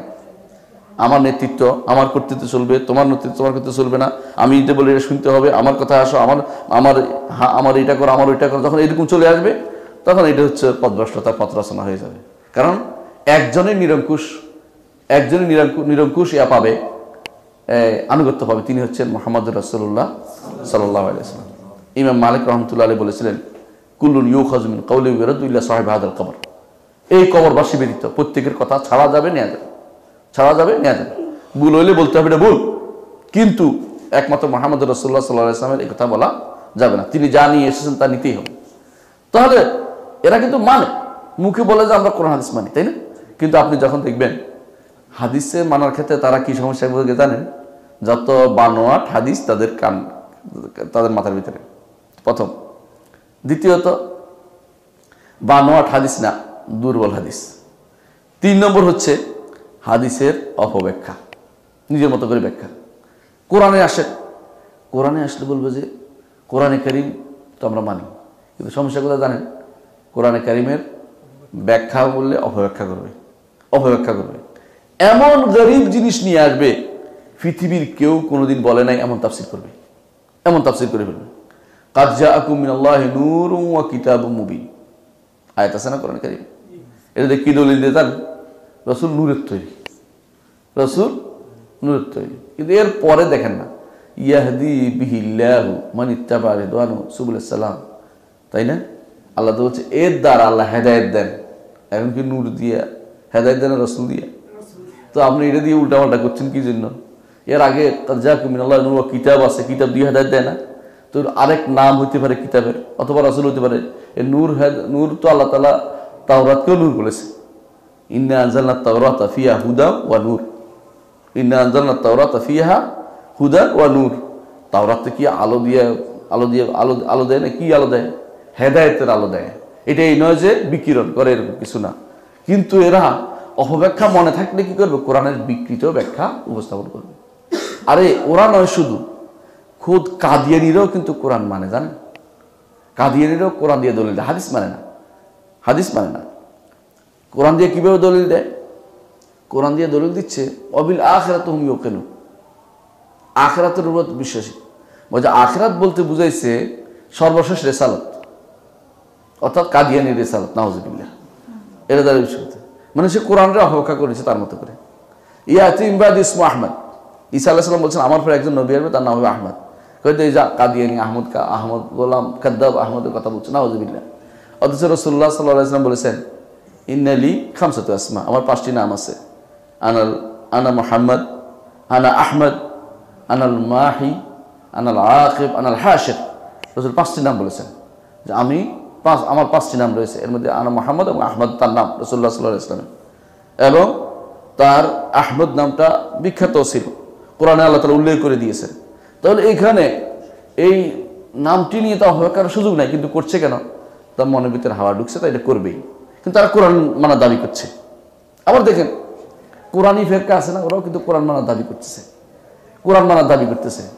বলে যে আমরা কোরআন মানি। আচ্ছা কোরআন মানো তো কিভাবে? কোরআনে বলছে যে নাযালনা আলাইকাল কিতাব তিবয়ানান লিকুল্লি শাই, আপনার কাছে কোরআন নাজিল করেছি সব কিছুকে প্রকাশ করে দিয়ে, তিবয়ানান লিকুল্লি শাই, সব কিছু প্রকাশ করে দেব কোরআন মানে। আচ্ছা তো ওই অংশ মানেন যেখানে আল্লাহ তাআলা বলছে আতিউল্লাহ আতিউর রাসূলা উলি আমরি মিনকুম, বলছে কয়দিন রসুলকে মানি, এবার চুপচাপ। কোথায় মানেন? আপনি কোরআনে মানেন, রসুল কোথায় মানলেন? রসুল কোন জায়গায় মানলেন? আর কোনো উত্তর নাই। এর অর্থ হচ্ছে এটাও পথভ্রষ্টদের একটা কাজ, যারা এরকম দাবি করে। যদি সত্যিকার অর্থে কেউ হেদায়েত পেতে হয় তাহলে অবশ্যই তাকে ইন্না খায়রা হাদিসি কিতাবুল্লাহ খায়রা হাদি হাদি মুহাম্মদ সাল্লাল্লাহু আলাইহি ওয়াসাল্লাম বলছেন না, রাসূলুল্লাহ সাল্লাল্লাহু আলাইহি ওয়াসাল্লাম কেন বাবা স্মরণ করে দিতেন? সেটা হচ্ছে তাকে অবশ্যই কোরআন সুন্নাহ মানতে হবে। তবে শর্ত হচ্ছে একটা, এটা হচ্ছে আলা ফাহমি সালাফিল উম্মাহ, উম্মতের সালফে সালেহিন যেভাবে বুঝছেন সেভাবে বুঝতে হবে। আপনার কোনো বুঝ দিয়ে কাজ হবে না, আপনি সারাদিন বুঝেন এটা কোনো কাজ হবে না। বেশিরভাগ মানুষ এই পথভ্রষ্ট হয়েছে এই ফিল্ডে যখনই তারা এই বুঝ থেকে দূরে সরে গেছে, অর্থাৎ সালফে সালেহিন বুঝ থেকে। দেখুন মুতাজিলারা, কত সুন্দর নাম তাদের, জানেন? তাদের নাম হচ্ছে আসহাবুল আদল ওয়াত তাওহীদ। কি সুন্দর নাম! হ্যাঁ, বাংলাদেশে তো এখন হিজবুত তাওহীদ একটা বেরিয়েছে। এর চেয়ে বড় ফিতনা বোধ আল্লাহ দুনিয়া তার আসে না এখন পর্যন্ত, মানে বাংলাদেশের জন্য। এটা বড় ফিতনা কেন জানেন? এটা এমনভাবে মেয়েদেরকে ঘর থেকে বের করছে এবং যুবকদেরকে বিভ্রান্ত করছে যে বলার বাইরে, মানে বুঝাতে পারবো না। এরা এলাকার পর এলাকা নষ্ট করে দিচ্ছে হিজবুত তাওহীদ। নেত্রকোনাতে একটা বিরাট এলাকা হিজবুত তাওহীদ দখলে চলে গেছে। এমনকি আমি আলোচনা করতেছিলাম, দেখলাম যে এই হিজবুত তাওহীদের লোকেরা ঢাকার ভিতরে বিভিন্ন জায়গাতে তার প্রোগ্রাম করে বড় বড়, অথচ এরা কিন্তু সবচেয়ে বেশি পথভ্রষ্ট এই কারণে তারা নিজের মন মতো ব্যাখ্যা করছে, সব নিজের মন মতো ব্যাখ্যা করে। এদের কাছে কোনো তাফসীর গ্রহণযোগ্য হচ্ছে না, পূর্ববর্তী তাফসীর তারা মানে না, নিজের মন মতো ব্যাখ্যা করে। একজন আমাকে বলতেছে যে ওদের একজন আমার দার্সের পরে আসছে, একদিন ধরছে আমাদের বলতেছে যে একজন আমার দার্সের পরে একজন আসে বলতেছে যে এই ঈসা আলাইহিস সালাতু ওয়াস সালাম সম্পর্কে বলেন। আমি বললাম তিনি নাজিল হবেন। আমি আমার স্বাভাবিক প্রকৃতি বলছি যে তিনি নাজিল হবেন, আবার আসবেন। তিনি আসবেন ইয়া সম্পর্কে, তিনি আসবেন যখন মুসলমানদের ক্রান্তি লগ্ন, দাজ্জালকে মারার জন্য আসবেন। তখন তিনি বলছেন দাজ্জাল তো এসে গেছে অনেক আগেই, আর তিনিও তো এসে গেছেন। তো আমি বললাম দাজ্জালকে, দাজ্জাল বলছেন কি জানেন? ইউরোপিয়ান সভ্যতা হচ্ছে দাজ্জাল না হুজুর। আর উনি হচ্ছেন কে জানেন? ওই যে হ্যাঁ ইসলাম, ইসলাম, আমরা ইসলাম আছে না বাইজিদান পন্নী, হে বলে কাদিয়ানি, মানে এই কি হে বলে ঈসা আলাইহিস সালাম। আস্তাগফিরুল্লাহ, মানে এমন শয়তান যে এটা মুখে উচ্চারণ করতে তো কষ্ট লাগে। একজন নবীকে তো দাবি করে বলছে তারা, তার নবী সম্পর্কে নবী উনি চলে আসছে, নাউযুবিল্লাহ। তো কি করছে সে? ঈসা আলাইহিস সালাম যখন আসবে তখন কি বলছে? তিনি দাজ্জালের সাথে যুদ্ধ করবে, দাজ্জালকে হত্যা করবে, তিনি রাজত্ব করবেন 7 বছর রাজত্ব, এবং তিনি কি করবেন? খিনজির শুকর খাওয়ার মতো লোক থাকবে না, কারণ ইমানদার হয়ে যায় মানুষ। তো তারপরে এটা হত্যা করবেন, তারপরে সলিব ভেঙে ফেলবেন, অর্থাৎ ক্রুশ থাকবে না, মানে সব ইমানদার হয়ে যাবে। কারণ তিনি এসে বলবেন, আল্লাহ তাআলা বলছেন ওয়াইমিন আহলিল কিতাবি লা ইউমিনুনা নবী ক্বাবলা মাউতিহি, আহলে কিতাব মাত্রই তার মৃত্যুর আগে ইমানদার হবে, আল্লাহ তাআলা বলে দিয়েছেন। এর অর্থ হচ্ছে যে আরো কত কিছু বলেছেন যে ঘটনা রাসূলুল্লাহ সাল্লাল্লাহু আলাইহি ওয়াসাল্লাম হাদিসে আসছে, সব বাদ, কি নিতে হবে? ও যা বলছে, কে? বাইজ্ঞান পন্নী যা বলছে, পন্নী আর তার জামাই, এরা যা বলছে এটা হচ্ছে দলিল, নাউযুবিল্লাহ। এটা কোরআনের কথা না হাদিসের কথা, বানোয়াট কথা নিজেরা। যখন মানুষ কোরআন হাদিসের ব্যাখ্যা নিজের মন মতো করবে, ঠিকই তারা ব্যাখ্যা করে কি এ হচ্ছে মাহাদি, সে হচ্ছে এটা, সে হচ্ছে এটা, এইভাবে যখন ব্যাখ্যা করতে থাকবে একজন মানুষ, তখন বুঝতে হবে যে পথভ্রষ্টতা বেশি দূরে নেই, পথভ্রষ্টতা বেশি দূরে নেই, এগুলো পথভ্রষ্টতা। আরেকটা গোষ্ঠী দেখেন, মুতাজিলার পর্যন্ত নিজের নাম দিচ্ছে আসহাবুল আদল ওয়াত তাওহীদ। আমি বলছিলাম এটাই, মুতাজিলা বলছে আসহাবুল আদল ওয়াত তাওহীদ। আদল কি? ইনসাফের কথা বলে। এদের ইনসাফ কি জানেন? ইনসাফ হচ্ছে আল্লাহ তাআলা যারে বলছে জাহান্নাম দিবে, হ্যাঁ, আল্লাহ তাআলা কোনো কিছু নির্ধারণ করেনি। এদের আদল হচ্ছে এটা, আল্লাহ তাআলা কোনো কিছু নির্ধারণ করে নাই। তাকদীরকে অস্বীকার করা হচ্ছে ওদের ইনসাফের কথা, নাউযুবিল্লাহ। ঈমান বিল কাদর হচ্ছে আমাদের একটা ঈমানের, এটা না হলে ঈমান হবে না। মুতাজিলার কথা হচ্ছে তাকদীর অস্বীকার করতে হবে। আচ্ছা, তাওহীদ কি জিনিস? তাওহীদ হচ্ছে আল্লাহর গুণগুলি অস্বীকার করতে হবে। তো অস্বীকার করে তাওহীদ হলো কি করে? আবার কি জানেন, এদের এই জন্য আসতেছি, শেষ করবো ইনশাআল্লাহ কিছুক্ষণ মধ্যেই, যে বলছিলাম এদের আরেকটা হলো কি, ওয়াদা বাস্তবায়ন করতে হবে, ওয়াইদ বাস্তবায়ন করতে হবে মুতাজিলাদের। এই জায়গাতে এসে বর্তমান সময়ে একটা গোষ্ঠী, এক ডাক্তার এবং তার অনুসারীরা এটা ভালো করে নিয়েছে মুতাজিলার থেকে, কি যে আল্লাহ তাআলা কেউ যদি অপরাধ করে আল্লাহ তাকে শাস্তি দিতে বাধ্য, অর্থাৎ চিরস্থায়ী জাহান্নামী হয়ে যাবে। কেউ যদি বলে চিরস্থায়ী জাহান্নামী হবে কেউ কোনো গুনার কারণে, কুফর এবং শিরক এবং নেফাকি ছাড়া, তাহলে সে পথভ্রষ্টতায় লিপ্ত। এই যে পথভ্রষ্টতার মধ্যে তারা লিপ্ত আছে, সে তো বুঝতেছে না, সে তো মনে হচ্ছে হেদায়েতের কাজ করতেছে, পয়সা ছড়াচ্ছে, আর তথাকথিত বক্তাদের মধ্যে একটা পাইছে ফ্রি, পয়সা দিয়ে কিনে নিছে। এবং তথাকথিত যারা অ্যারিস্টোক্রেট কিছু কিছু মানুষ আছে যারা শিক্ষিত বা যারা অনেক সময় ইউনিভার্সিটির প্রফেসর, কলেজের প্রফেসর, শিক্ষিত জন, ওদেরকে ডেকে নিয়ে এসে বড় বড় অঙ্ক দিয়ে বুঝে শুনে কোরআন নিজের মতো করে বুঝতেছে। কোরআন বুঝার ধরন জানেন? হ্যাঁ, বলতেছে কি সূরা ফিলের মধ্যে তাফসীর করতেছে সে তার বইয়ের মধ্যে। তার বইটি কোনটাই পড়া যাবে না, পড়লে পদভ্রষ্টতা অন্তরে ঢুকে যাবে, কোনটাই পড়া যাবে না। সেইগুলি সূরা ফিলের তাফসীর করতে কি জানেন? যে তারমিহিম বিহিজারাতিন মিন সিজিল, এর অর্থ হচ্ছে রকেট লাঞ্চার ওইটা ওইটা মারতেছে। হ্যাঁ, মানে এরকম তাফসীর বা নতুন কোথায় পুরাতন তাফসীর পড়বে কেন? যারা উম্মতের পরে যারা আসছে, যদি সালাফুল উম্মার সাথে তাদের সম্পর্ক না থাকে তো সে পদভ্রষ্ট হবেই হবে, কোনো সন্দেহ নেই। দেখুন, যারাই চেয়েছে উম্মতের মধ্যে পদভ্রষ্ট তৈরি করে, তারা প্রথম হাতিয়ার এটা কি? প্রথম হাতিয়ার হচ্ছে এটা যে তাদের চেষ্টা করেছে এই উম্মতের আগের লোকদের সাথে সম্পর্কটা কাট করে দিতে। শিয়ারা প্রথম এটা করেছে। এই জন্য তারা দেখেছে উম্মতের মধ্যে সবচেয়ে ভালো লোক, যদি যে কেউ জিজ্ঞাসা করে মুসা আলাইহিস সালামের সাথে সবচেয়ে ভালো লোক কারা, বলে তার সাথে যারা ছিল তারা, তাই না? ঈসা আলাইহিস সালামের সাথে কারা যারা ছিল, সবচেয়ে হাওয়ারিরা সবচেয়ে ভালো মানুষ। অথচ শিয়ারা সালাকি করে কি করছে, বলছে উম্মতের মধ্যে 5 জন ছাড়া অথবা 10 জন ছাড়া, মতান্তর ওদের, কেউ দুই মত আছে, 10 জন ছাড়া আর সমস্ত সাহাবীরা কাফের, নাউজুবিল্লাহ। এর অর্থ কি জানেন? সাহাবীদের হাতে কোরআন লেখা হয়েছে, কোরআন আর গ্রহণযোগ্যতা হারাইছে। এরা বলে হাদিস, রাসূলুল্লাহ সাল্লাল্লাহু আলাইহি ওয়াসাল্লাম হাদিস কার মুখ দিয়ে আসছে? সাহাবায়ে কেরাম। এই জন্য হাদিস তাদের মানেই না একটাও। আমাদের বুখারী, মুসলিম, আবু দাউদ, তিরমিজি, নাসাই, ইবনে মাজাহ একটা হাদিসে মানে না। ওরা মানবে আপনার বিরুদ্ধে লাগানোর জন্য, আপনার বিরুদ্ধে ব্যবহার করবে, ওরা মানে না।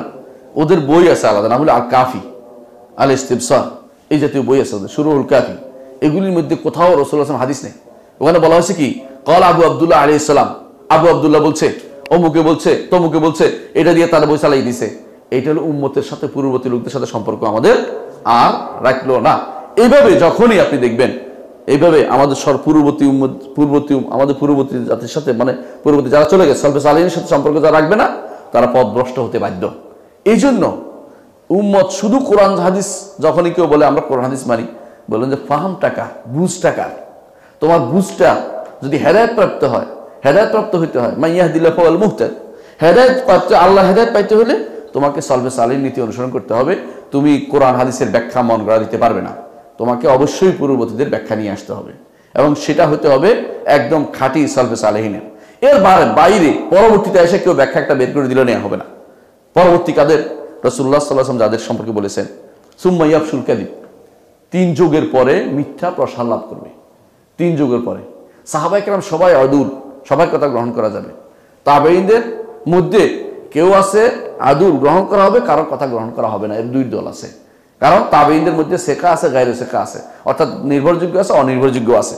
কারণ তারা রাসূলুল্লাহ সাল্লাল্লাহু আলাইহি ওয়াসাল্লামকে দেখে নাই। সাহাবায়ে কেরাম সবাই মানে উত্তীর্ণ। তাবেঈনদের মধ্যে যারা সাহাবীদের অনুসরণ করবে তারা মানে উত্তীর্ণ, যারা সাহাবীদের অনুসরণ করে নাই তারা মানে পড়ে গেছে। যদি তাবেঈনরা যারা সাহাবী দেখার পরেও মান উত্তীর্ণ হতে পারে নাই, কেন? সাহাবীদের অনুসরণ না করার কারণে। যেভাবে সেভাবে যদি কোনো এখনো যদি কোনো কেউ যদি সাহাবীদেরকে অনুসরণ না করে, সেও মান থেকে পড়ে যাবে। এই জন্য দেখেন কোরআনে কারীম আল্লাহ তাআলা সুবহানাল্লাহ একটা গুরুত্বপূর্ণ একটা হেদায়েত দিয়েছেন সূরা বাকারার মধ্যে, বলতেছেন ফাইন আমানু বিমিসলি মা আমানতুম বিহি, যদি তারা ঈমান আনে, এই মানুষগুলো যদি ঈমান আনে, বিমিসলি মা আমানতুম বিহি, হুবহু, মিসল নাহও বলে নাই, শিবহ বলে নাই, হ্যাঁ, হুবহু তোমরা যেভাবে ঈমান আনছো এইভাবে ঈমান আনে, ফাঁকা দিতে হবে, তাহলে হেদায়েত করতে হবে। খেয়াল করছেন? আপনার আমার হেদায়েত আনতে হলে, হেদায়েত আসতে হলে ঠিক সাহাবায়ে কেরাম যেভাবে ঈমান আনছে সেভাবে আপনার ঈমান আনতে হবে। তারা কোনোদিন কোনো বিষয়ে, আকীদার কোনো বিষয়ে তাদের মধ্যে মতভেদ পরিলক্ষিত হয়নি। মৌলিক আকীদার মধ্যে 2-1টা মাসালা যেটা ছিল, এটা ছিল তাদের ইজতিহাদি বিষয়, এই জন্য তারা বলেছে। কিন্তু আকীদার ক্ষেত্রে তাদের কোনো মতভেদ ছিল না। এর অর্থ হচ্ছে ওই জায়গায় মতভেদ করাই যাবে না। বুঝার ক্ষেত্রে তাদের কিছু কিছু মতভেদ ছিল, তারপরেও তাদের কাছে যখন সত্য আসতো তারা সেটা গ্রহণ করে নিত। একটা উদাহরণ দিয়ে আমি ইনশাআল্লাহ শেষ করবো। উদাহরণটা শুনেন। একবার মুআবিয়া রাদিয়াল্লাহু আনহু আসলেন কাবা তওয়াফ করতে, সিরিয়া থেকে আসলেন। তিনি তখন আমিরুল মুমিনিন।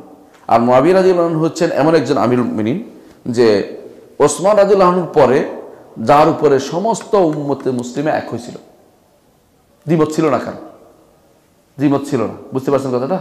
তার উপরে সবাই একমত ছিল। এটা বলে আমুল জামা এই জন্য বলা হয়, কারণ তার উপরে সবাই একমত ছিল। হাসান রাদিয়াল্লাহু আনহু তার হাতে যখন দায়িত্ব দিয়ে দিলেন তখন সবাই একমত হয়ে গেছে। তিনি আসছেন এত বড় আলেম, তিনি আলেমও আবার আলেম দ্বীন, রাসূলুল্লাহ সাল্লাল্লাহু আলাইহি ওয়াসাল্লামের ওহী লেখক, এবং তিনি আবার রাসূলের কি শ্যালক, এবং তার আলেম তাকে বলা হতো। তিনি ফকিহ তিনি ছিলেন। তার সম্পর্কে অন্যান্য সাহাবীরা বলতেন যে ফকিহ, মুআবিয়া ফকিহ, মুআবিয়া রাদিয়াল্লাহু ফকিহ, অর্থাৎ ফিকহের জ্ঞান রাখে, বুঝে, কোরআন হাদিস বুঝে। তিনি একবার এসে ভুল কেমনে হইলে দেখেন, আর সে কাবার তোয়াফ করতেছে। কাবার তোয়াফ করার সময় কাবার 4 কোণ ধরে। কাবার ধরার নিয়ম কয় কোণ? 2 কোণ। কোন কোণ? এক কোণ হচ্ছে রুকনি ইয়ামানি, একটা হচ্ছে হাজরে আসওয়াদ। আর কোনো কোণ ধরার নিয়ম নাই। আমার দেশে মানুষগুলি গেলেই তো কাবার সুতা ধরে, কাবার গিলাপ ধরে, কাবার ওইখান দিয়ে ধরে, ওইখান দিয়ে ধরে, কিছু একটা ধরে, গা মাঝে মাছতে থাকে। এটি কোনোটাই কিন্তু শরীয়ত অনুমোদন করে না। কেউ যদি মনে করে যে বরকত নিতে, তো শিরক হয়ে যাবে। বরকত এখানে দেখা যায় না। সুন্নত হচ্ছে কি ধরা? হাজরে আসওয়াদ ধরা সুন্নত শুধুমাত্র। বরকতের জন্য হলো শিরক হয়ে যাবে, বরকত নাই এখানে কোনো। এটা হলো সুন্নত শুধুমাত্র। সুন্নত ধরলে সুন্নতে সওয়াব পাবে। কত সুন্নত ছেড়ে দিয়েছে কোনো খবর নাই, ওখানে যাই মারামারি করে ধরতে যেন ব্যস্ত হয়ে পড়ে। হ্যাঁ, তো দেখবেন আলাকুল্লি হাল মুআবিয়া রাদিয়াল্লাহু আনহু 4 কোণার মধ্যে কাল ঘুরতে 4 কোণা ধরতেছে, 7 চক্করে কেবল। ইবনে আব্বাস বললেন যে কি খবর, আপনি 4 কোণা ধরতেছেন কেন? বলে কেন, আল্লাহর ঘরের কোনো অংশ কি বাদ যায় না কেন? কি সুন্দর যুক্তি! আসলে কি আল্লাহর ঘরের কোনো অংশ বাদ দিয়ে যাবে নাকি? বাদ দেওয়া জিনিস নাকি? যুক্তি তো অনেক সুন্দর, কিন্তু যুক্তি গ্রহণ করা হয়নি। তখন ইবনে আব্বাস বললেন, লাকাদ কানা লাকুম ফি রাসূলিল্লাহি উসওয়াতুন হাসানাহ, সাবধান, রাসূলুল্লাহর জীবন হচ্ছে তোমাদের জন্য উত্তম আদর্শ। রাসূলুল্লাহর জীবন উত্তম আদর্শ। লাকাদ রাআইতু রাসূলুল্লাহ সাল্লাল্লাহু আলাইহি ওয়াসাল্লাম মাসতালামা ইল্লা রুকনাল ইয়ামানাইন, আমি রাসূলুল্লাহ সাল্লাল্লাহু আলাইহি ওয়াসাল্লাম শুধু 2 রকম ধরতে দেখি, 4 রকম দেখি নাই। আপনি 4 রকম ধরতে পারেন না। এই কথা বলার পরে মুআবিয়া রাদিয়াল্লাহু বললেন, যাহা ঠিক বলেছো, এই কেউ কিন্তু 4 রকম ধরবে না। নিজেই ফিরে আসছে একজন ফকিহ হইয়া, উম্মতের মধ্যে সবচেয়ে লিডার হইয়া, নেতা হইয়া, যিনি খলিফাতুল মুসলিমিন, সবচেয়ে ক্ষমতার অধিকারী তখন বিশ্বের মধ্যে, তখন তিনি ফিরে আসছেন কোথায়? যে রাসূলুল্লাহ সাল্লাল্লাহু আলাইহি ওয়াসাল্লামের কথা দিয়ে ফিরে আসতে হবে। কিন্তু আপনার আমার না, একটা ভুল করছি তো করতেই থাকবো, দলিল খুঁজতেই থাকবো। হ্যাঁ, কি করে জানেন? আগে ভুল করে পরে দলিল খুঁজে। আমাদের সমাজে এটা বহুত আছে, দেখবেন একটা কাজ করে যাচ্ছে তো এটা করবে ওইটা করবে, কেউ কেউ তো জাহিলি সমাজ বানাচ্ছে বসে বসে আমাদেরকে। এরপর জাহিলি সমাজের দলিল খুঁজতেছে, এবারে আমাদের যারা ওদের সাথে চলে না জাহিলি বানাই ফেলতেছে। এরপরে এক একজন কেউ হাত বাম দিকে ডান দিকে দিয়ে লোকদেরকে টানতেছে, এটা তো বুঝেন। এগুলি করতেছে, এগুলি হচ্ছে জাহিলি সমাজের কারবার মনে করতেছে ওরা। এইভাবে তাদেরকে জাহিলি বানাচ্ছে। আগে যে ভুল করছে, ভুলের এখন মাসুল টানতেছে, আর এখন এটা দিয়া এখন ফিরে আসার কোনো সুযোগ নেই। আরে ভুল হয়েছে, ফিরে আস। ভুল হতেই পারে, মানুষের ভুল হতেই পারে। ভুল কার হয় না? কুলুন ইউখাযু মিন কাওলি ইল্লা সাহিব হাযাল কবর, প্রত্যেকের কথা নেওয়া যাবে, ছাড়া যাবে কিন্তু এই কবরবাসী ব্যক্তিতে। এটা হচ্ছে মুহাম্মদ রাসূলুল্লাহ সাল্লাল্লাহু আলাইহি ওয়াসাল্লাম। সুতরাং আমরা এই যে এই মানহাজটা ইখতিয়ার না করলে কখনো হেদায়েত প্রাপ্ত হবে না। আমরা যে কথা বলছিলাম, কেন মুহাম্মদ রাসূলুল্লাহ সাল্লাল্লাহু আলাইহি ওয়াসাল্লাম তিনি যখনই খুতবা আসতো বারবার এই কথা স্মরণ করে দিতেন, মান ইয়াহদিল্লাহু ফাহুয়াল মুহতাদ, যে আল্লাহ যাকে হেদায়েত দিবে সে হেদায়েত প্রাপ্ত হবে। ওয়া মান ইউদলিল ফালান তাজিদ লাহু ওয়ালিয়্যান মুরশিদা, আল্লাহ কোরআনে যেমন বলেছেন, রাসূলুল্লাহ সাল্লাল্লাহু আলাইহি ওয়াসাল্লাম হাদিসে বলছেন, ওয়া মান ইউদলিল ফালা হাদিয়া লাহু, আল্লাহ যদি হেদায়েত না দেখে হেদায়েত দিতে পারবে না।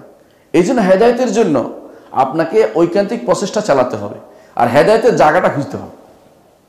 হেদায়েতের জায়গা বুঝছেন তো? হেদায়েতের জায়গার জন্য এমন অবস্থা হয়েছে এখন, কি জানেন, বড় বড় সমাবেশ,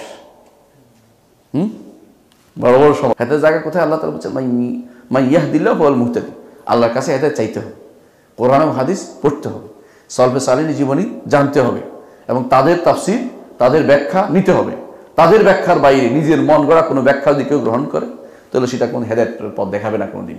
এই জন্য রাসূলুল্লাহ সাল্লাল্লাহু আলাইহি ওয়াসাল্লাম বারবার এটা স্মরণ করে দিতেন যে আল্লাহর কিতাব হচ্ছে উত্তম আদর্শ, মুহাম্মদ রাসূলুল্লাহ সাল্লাল্লাহু আলাইহি ওয়াসাল্লাম, আল্লাহর কিতাব হচ্ছে উত্তম কথা, মুহাম্মদ রাসূলুল্লাহ উত্তম আদর্শ। আদর্শ এবং কথাদের পার্থক্য কি? আদর্শ যিনি কথাটাকে বাস্তবায়ন করে দেখাবেন, বাণীটাকে বাস্তবায়ন করবেন, তিনি হচ্ছেন মুহাম্মদ রাসূলুল্লাহ সাল্লাল্লাহু আলাইহি ওয়াসাল্লাম। একটা কোরআনের অর্থ বুঝার ক্ষেত্রে আপনার পার্থক্য দেখতে পারে, পার্থক্য হয়ে যেতে পারে। সেটা মুহাম্মদ রাসূলুল্লাহ সাল্লাল্লাহু আলাইহি ওয়াসাল্লাম যেভাবে সেভাবে বুঝতে হবে, আপনাকে নিজের মতো বুঝতে পারবেন না। নিজের মতো বুঝার নমুনা জানেন? আচ্ছা শোনেন একটা নমুনা। একবার এক কোরআনী ফেরকার এক লোক আমার সাথে কম্পিউটারে বসে বসে, মসজিদের কাজ চলতেছে, শেষে আচ্ছা ঠিক আছে। কোরআনী ফেরকার এক লোকে আমার সাথে ওই ইন্টারনেটে আসছে। তো আমি তাকে বললাম যে আপনি সালাত কীভাবে আদায় করেন?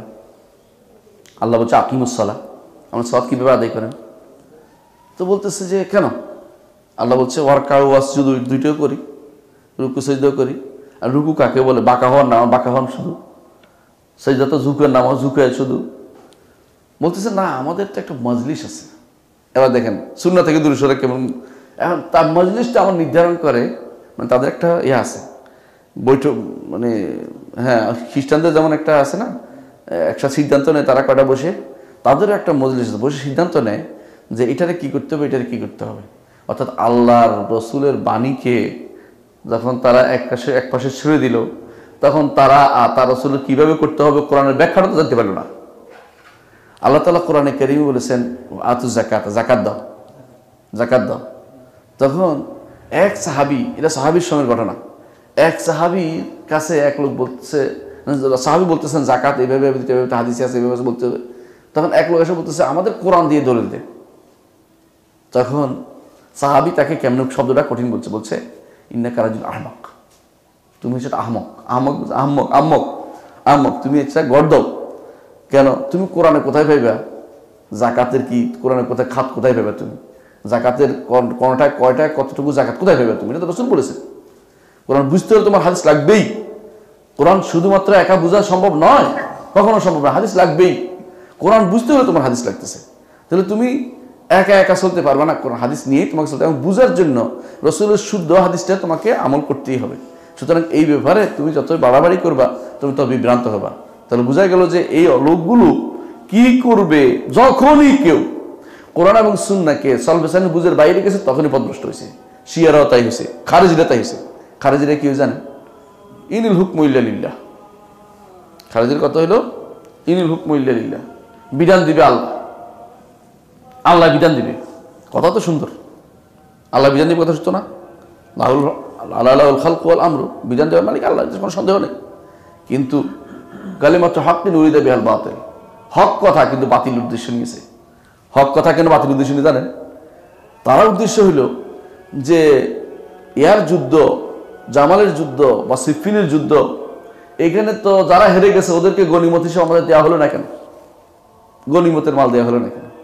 আলিয়া জন্য যতই বলেন যে মুসলমান যুদ্ধ হলে গনিমত হয় না, মুসলিমরা হানাহানি এটা মারামারি, এটা গনিমত হয় না। এটা কি হয়? এটা ইসলাহ করতে হয়, যুদ্ধ করে এখানে ঠান্ডা করতে হয় সবকিছু। এখানে যুদ্ধ তো হয়ে যায়, যুদ্ধ না হলে তো আলহামদুলিল্লাহ, যুদ্ধ হইলেও যারা বিদ্রোহী তাদেরকে ঠান্ডা করতে আল্লাহ কোরআন ফাকাতুল্লাতি তাবগি হাত্তা তাফিয়া ইলা আমরিল্লাহ, ঐক্যের দিকে বলে আল্লাহ আমরের দিকে আসতে বলেছে। হাত্তা তাফিয়া ইলা আমরি, আল্লাহ আমরের দিকে যেন একসাথ হয়, একমত হয় আল্লাহর নির্দেশে। তো এখানে তো এটা আসবে না, ওটা বুঝে না। তখন আব্দুল্লাহ ইবনে আব্বাস রাদিয়াল্লাহু আনহুকে পাঠাইছে যে তুমি যা কিছু বুঝো। আব্দুল্লাহ ইবনে আব্বাস সুন্দর করে বুঝাইলেন, শোনো, আচ্ছা তোমাদেরকে আমি এখন গনিমতের মাল দিলাম, আচ্ছা তোমাদের কে আছে তোমাদের মাকে নিবে গনিমত হিসাবে? বলে অসম্ভব, মাকে কেন গনিমত হিসেবে? নাউজুবিল্লাহ। মা বুঝছেন তো? আয়েশা রাদিয়াল্লাহু আনহা, মানে আয়েশা রাদিয়াল্লাহু আনহাকে কে নিবে? নাউজুবিল্লাহ, আমরা এটা বলি নাই। তো তুই কথা একটাই তো হইলো, মুসলিমরা হানাহানি, মুসলিমদের মারামারি হলে কখনো সেখানে কি হয় না, গনিমতের প্রশ্ন আসে না। তোমরা তো বোকামি করতেছ। 1/3 ফিরে চলে আসছে, একটা করে তিনি উত্তর দিয়েছেন। তো এদের কি সমস্যা ছিল? বুঝে ভুল করছে। কোথায়? কোরআনে কারিমে এবং রাসূল সাল্লাল্লাহু আলাইহি ওয়াসাল্লামের হাদিসকে বুঝতে ভুল করেছে। এই জিনিসটাই বেশি আজ প্রত্যেকটি ফেরকা যারা হয়েছে, দল যারা হয়েছে, প্রত্যেকটি গোষ্ঠীভুক্ত যারা হয়ে গেছে ইসলামের থেকে, বেশিরভাগই যখনই সালফে বুঝ থেকে নিজের বুঝটাকে প্রাধান্য দিয়েছে তখনই পথভ্রষ্ট হয়েছে। এই জন্য আল্লাহর বাণী হচ্ছে সবচেয়ে সত্য, আর মুহাম্মদ রাসূলুল্লাহ সাল্লাল্লাহু আলাইহি ওয়াসাল্লাম আদর্শ হচ্ছে সবচেয়ে উত্তম আদর্শ। এই আদর্শের বাইরে আজ আমাদের সমাজে যারা আসছে সব বিভ্রান্ত হচ্ছে। বেশিরভাগ মানুষকে আমরা যারা বেশি পড়াচ্ছি কিরকম জানেন? আপনার ছেলেকে আপনি পড়াচ্ছেন, দিন পড়াচ্ছেন, শরীয়ত পড়াচ্ছেন, বড় হইলে দেশের বাইরে পড়াচ্ছেন। দেশের বাইরে কোথায় পড়ে জানেন? যদি কোনো আরবিয়ান কোনো কান্ট্রিতে পড়তো বা তাহলে বলতাম যে আলহামদুলিল্লাহ কোরআন হাদিস পড়তেছে। এমন জায়গা থেকে একটা ডিগ্রি নিয়ে আসছে, যদি ডিগ্রি আনতো সে বিজ্ঞানের উপরে বা তেজপাতার উপরে কোনো কিছুর উপরে বানাইছে কিছু একটা, হ্যাঁ, সাবান কিভাবে বানাবে অথবা মোবাইল কিভাবে, তো একটা কথা ছিল যে এটা একটা দুনিয়ার জিনিস। দিনের ডিগ্রি আনতেছে কাফেরদের থেকে। দিনের ডিগ্রি আনতেছে হার্ভার্ড থেকে, দিনের ডিগ্রি ইহুদির থেকে, নাসারাদের থেকে দিনের ডিগ্রি নিয়ে আসতেছে, দিনের ধর্মের ডিগ্রি নিয়ে, দিন মানে ইসলামের ডিগ্রি নিয়ে আসতেছে। ওরা কি আনে জানেন? ওদের অন্তরে যতক্ষণ পর্যন্ত সন্দেহ না ঢুকবে অতক্ষণ পর্যন্ত আপনি ডিগ্রি দিবে না, অতক্ষণ ডিগ্রি দিবে না। আমার এক বন্ধু বলছে যে সে মদিনা পড়ছিল আগে, তো এরপরে সে লন্ডন গেছে, তার একটা বিষয় দিয়েছে এটার মধ্যে লিখবা। সে দেখছে এটার মধ্যে লেখা অর্থ হচ্ছে ইসলামের উপর ব্লেম দেয়া। সে বলতেছে আমি এটা লিখবো না, তোর ডিগ্রিও দেবে না তোমাকে, তো তোমাকে ডিগ্রিও দেবে না। চিন্তা করে দেখেন, বেশিরভাগ ওই দিন বিক্রি করে ডিগ্রি কিনে নিয়ে আসে, দিন বিক্রি করে ডিগ্রি কিনে নিয়ে আসে। কারণ এরা হারাই ফেলছে, পূর্বসূরি হারাই ফেলছে, এখন তারা যেখান থেকে সেখান থেকে তারা নিতেছে। তো দিনের এদের আদর্শ হারাই ফেলছে। আদর্শ হচ্ছে মুহাম্মদ রাসূলুল্লাহ সাল্লাল্লাহু আলাইহি ওয়াসাল্লাম। তো যেখান থেকে আদর্শ নেওয়ার দিন নেওয়া দরকার সেখান থেকে না দিয়ে অন্যখান থেকে নিচ্ছে। এই জন্য আমাদের যুব সমাজকে, আমাদের বিদ্যার্থীদেরকে, আমাদের যারা ভবিষ্যৎ প্রজন্মকে সবাইকে তৈরি করতে হবে যে আদর্শ কিন্তু ছাড়া যাবে না, আদর্শচ্যুত হওয়া যাবে না।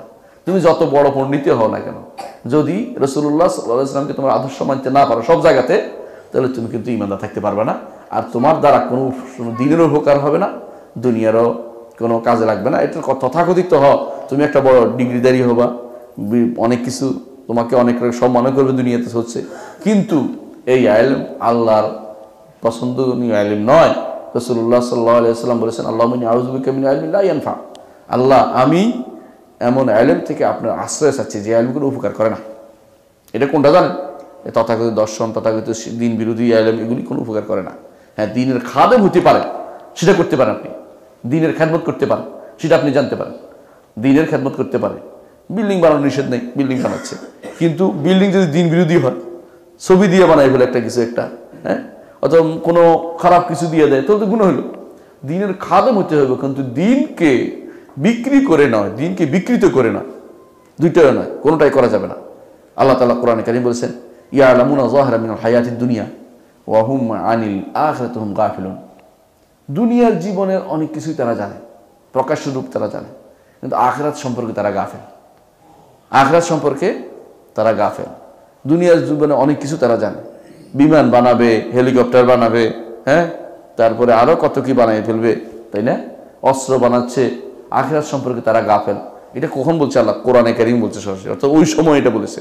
ঠিক ওই সময়ও ফারিহু বিমা ইনদাহুম মিনাল ইলম, আল্লাহ তাআলা বলছে যে ঈমান না আনার পিছনে একটা বড় কারণ হচ্ছে তাদের কাছে যেটা আছে এটা নিয়ে তারা অহংকারে ভুগতেছে।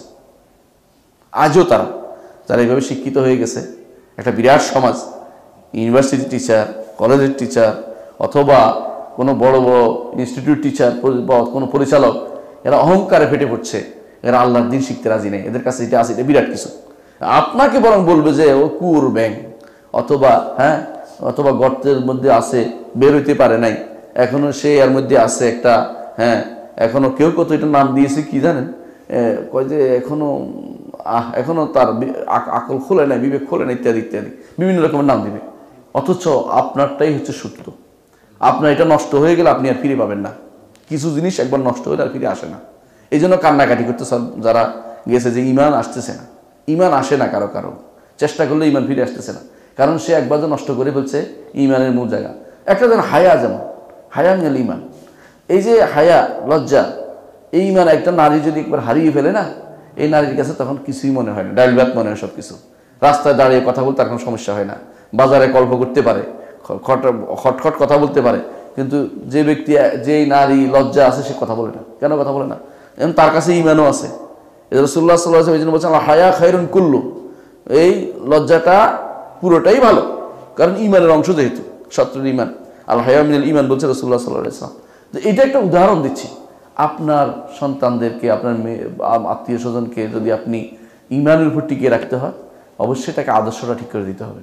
এটা যে মুহাম্মদ রাসূলুল্লাহ সাল্লাল্লাহু আলাইহি ওয়াসাল্লাম, তিনি হবেন আদর্শ, তার অনুসারী যারা যতটুকু অনুসরণ করছে তারা আদর্শ হইতে পারে, বুঝছেন তো? তার অনুসরণ করলে আদর্শ হবে, তার অনুসরণ না করলে আদর্শ হবে না। তার ছেলে হইলেও, তার বংশের কেউ হইলেও, মুহাম্মদ রাসূলুল্লাহ সাল্লাল্লাহু আলাইহি ওয়াসাল্লামের বংশের কেউ হয়েছে। আজকাল তো বংশ দিয়ে বিচার হচ্ছে, জানেন তো, আওলাদে রাসূল, আওলাদে রাসূল দিয়ে তো এখন সবকিছু দেখা হচ্ছে। আমরা কারো বংশের মধ্যে ফোরন কাটছি না। হ্যাঁ, আওলাদে রাসূল হতেই পারে, আওলাদে রাসূল হোক, আমার আপত্তি নেই, কিন্তু রাসূলুল্লাহ সাল্লাল্লাহু আলাইহি ওয়াসাল্লাম বলেছেন, রাসূলুল্লাহ সাল্লাল্লাহু আলাইহি ওয়াসাল্লাম স্পষ্ট বলে দিয়েছেন মান বাত্তা বিহি আমালুহু লাম ইউসরা বিহি নাসাবু। কারো আমল যদি কোনো তার পিছিয়ে ফেলে, নসব তাকে আগাই দিবে না। আমল পিছিয়ে ফেলছে, নসব তাকে আগিয়ে দিবে না। বুঝতে পারছেন? অর্থাৎ আমলের কারণে আপনি পিছিয়ে গেছেন, নসবের কারণে আগে যেতে পারবেন না। ইসলাম এই জন্য ইন্না আক্রামাকুম ইনদাল্লাহি আতকাকুম বলছে, তোমাদের মধ্যে সর্বোত্তম হচ্ছে যে ব্যক্তি তাকওয়ার অধিকারী। বলে নাই কোন বংশের লোকেরা, বলে নাই। কোরাইশি হয়েও আবু লাহাব কোথায় যাবে? জাহান্নামে। আর আফ্রিকান হয়েও বেলাল যেন কোথায় যাবে? জান্নাতে। খেয়াল করছেন? সুতরাং এটা কোনো ইসলামের নিকট তাকওয়া হচ্ছে বড় মূলনীতি। এখানে আওলাদে রসুল কোনো মূলনীতি না। আওলাদে রসুল হইলে আমরা সবাই আওলাদে রসুল। কেন জানেন? আমরা সবাই আদম সন্তান। হ্যাঁ, আদম কি নবী? আমরা সব নূহের সন্তান, নূহ তো রাসূল। আমরা সব আওলাদে রসুল, কোনো সন্দেহ নেই।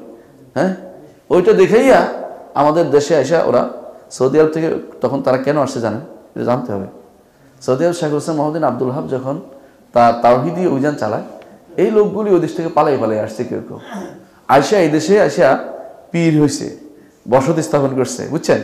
তো এরা এখন তো আমার দেশে তো সবসময় আগে পূজা করছে ঠাকুরের, এখন পীর পূজা, পীরের পূজা।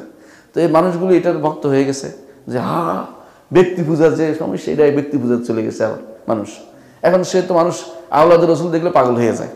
তার এলমি যোগ্যতা কি আছে, হক কথায় বলে কিনা দেখার কোনো সুযোগ নেই।